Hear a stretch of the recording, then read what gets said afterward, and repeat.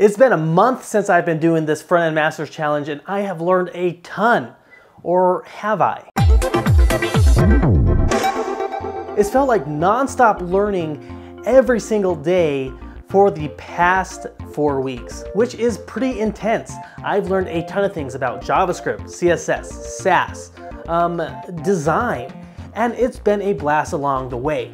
I love learning something and then taking it into practice at work or on personal projects. But you know, there is the question, am I really learning because I'm doing it at such a fast rate? Let me go ahead and explain my thought process. Okay, so here's Photoshop. I'm just drawing out a few buckets. That's what we're gonna call them. This is where we're gonna represent our knowledge. We could have marketing, front end, stupid pen work, back end, and then maybe something like graphic design. We have all these different buckets here, and they link up to create a product. Maybe it be a website, an application, but all these different disciplines are intertwined. And I'm going to learn at a very beginner level so I can figure out what I don't know. And I'll go ahead and do that across all of these different disciplines, and that's going to allow me to figure out what I need to know going forward. And I'll layer that on again, so I can go from beginner to maybe intermediate. And I'll layer that on again, but never going specific until I have a special problem that I need to solve. Because if you don't use something, then you're going to lose it in a sense and waste time. Just humor me here, that's a clock. So something like backend, I'm not doing all the time, but I do need to know about it. I focus on front end here. And so all my skills with front end, they're going to benefit most from maybe marketing and graphic design or UX. And I'm going to know those unknowns that we talked about. If I don't know about it, how can I study it or further refine it?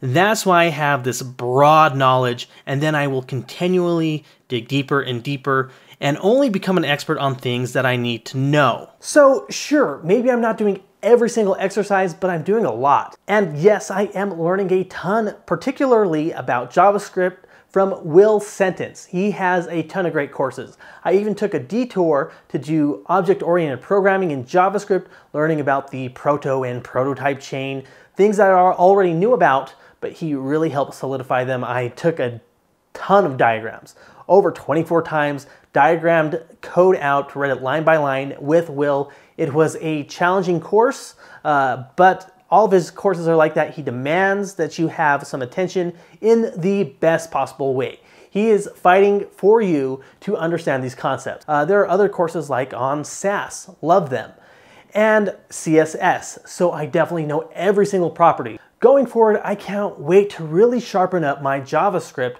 which I feel is the weakest. I know a ton about Smacks. I've used BEM in production, and now it's time to really refine this JavaScript and become the complete front-end developer, and then finally focus on React, Node, Webpack, the things that I want to become an expert on. There you have it. There is my 4-week update. What do you guys think? Are you using this platform yourselves, or are you looking into doing it?